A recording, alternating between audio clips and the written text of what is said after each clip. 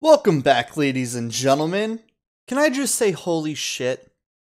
I was planning on jumping on the hate train at some point, but didn't expect to make this video at midnight, not 20 minutes after watching NeuroCinema's latest video on this topic.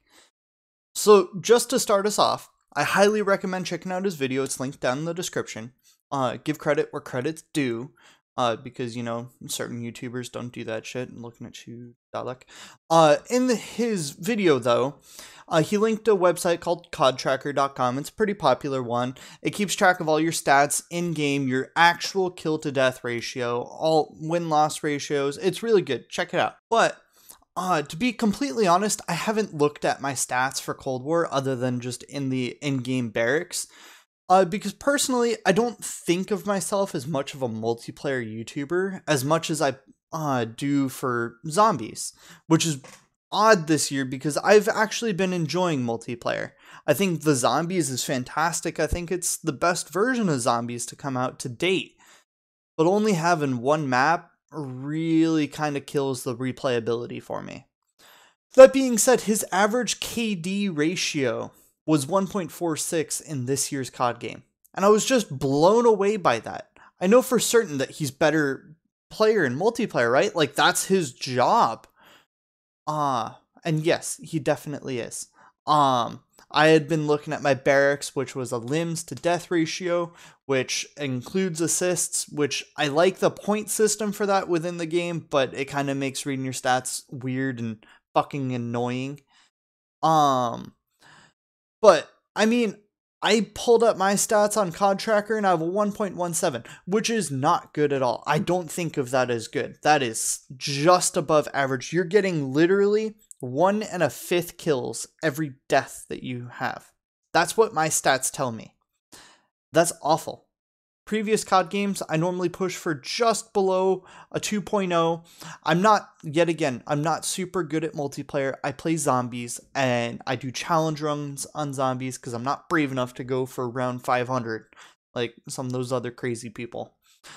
But apparently 1.17 is good enough to land as the top 26% of the world player base, which is just insane. I am not that good. I am definitely not top 26%. At least I thought so. Apparently here I am thinking, barely keeping positive as a guy that primarily plays zombies, and I'm that high on the leaderboard.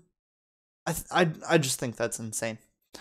Skill-based matchmaking in this game is ridiculous, and if you don't think it exists because they haven't flat out told you it exists, you are dead wrong.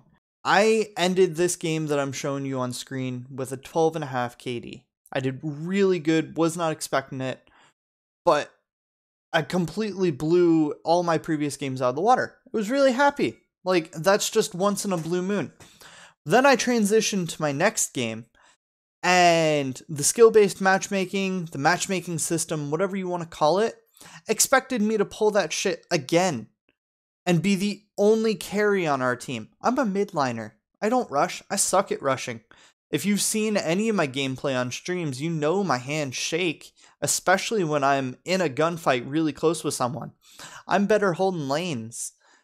And the fact that the skill-based matchmaking is like, oh yeah, this kid got lucky once. Let's actually throw him against a full team of opponents that are completely competent and make the rest of his teammates, all but one, completely useless. It's bullshit. It's a setup for failure. There are some leakers that the Bobs in the Ivory Tower, also known as Activision, are discussing what to do about skill-based matchmaking or SBMM. Let's just say the majority of player base is concerned about the amount of water they're having to consume to sweat so much in public lobbies. All I want is a ranked game mode. That's all I want. That way, we can go back to the old days, go back to MW2, the glory days of actually being able to get nukes. I'm not that good, but I would like to eventually get another nuke. The last one I got was MW3. It was years ago. Granted, I took a break from Call of Duty. And Granted, I mainly play zombies, but I'd like to say I'm good enough to get a nuke. I got several in MW2.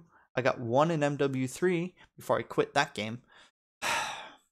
If you want my opinion, I think it's possible that Activision will lessen the skill-based matchmaking as in a statistical and hypothetical point of view, rather than being matched with people between average KDs 1.33 to 1.37.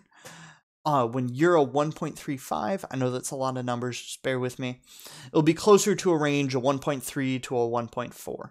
Hopefully that's something we go to, that way they can appease their stockholders, and there's a little bit of skill-based matchmaking, but there's a lot more variance. Obviously that was a hypothetical, I don't know what the exact numbers are, so don't come at me with that.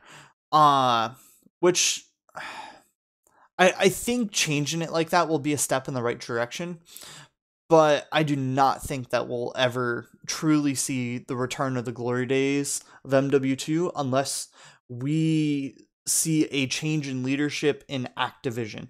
Treyarch is not the bad guys. Unfortunately, if this title was solely made by Treyarch and the game devs didn't have to deal with the honest-to-God tyranny of the Bobs, I think this game would get a lot more respect, and really that's respect it deserves. It's important, though, that we continue to speak our minds, and please speak with your wallets. Don't buy the Battle Pass or the Season Pass, whatever they're calling it this year. If you like the skill-based matchmaking, sure, get it. But my bet is you don't like skill-based matchmaking. And if we continue to speak with our wallets, the stockholders in Activision are going to see that. They're going to see the outcry on YouTube. Small channels like me, big channels like Blame Truth and Neurocinema, they're going to see it and eventually have to change. But the money talks louder than these videos. I also want to make it clear that we also need to pay our respects to the devs and representatives at Treyarch.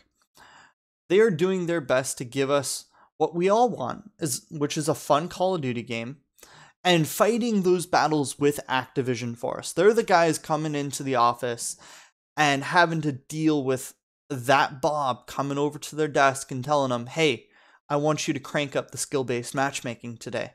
You understand me, right? That shit happens in real life. Whether or not you believe it, whether or not you've even considered that, that's a reality of the world we live in. And those devs are putting up with that shit every day. So it's not Treyarch's fault. They're given the shittiest plate in the world. So please do give them a little bit of credit. This is Activision's fault. It's Activision's patent. It's Activision that is ruining our game.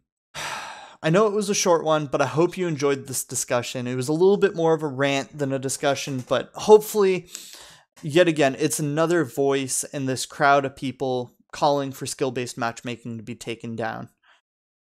Just remember, next time you want that premium skin that costs $5, you're supporting the game as it is, rather than the game as it should be.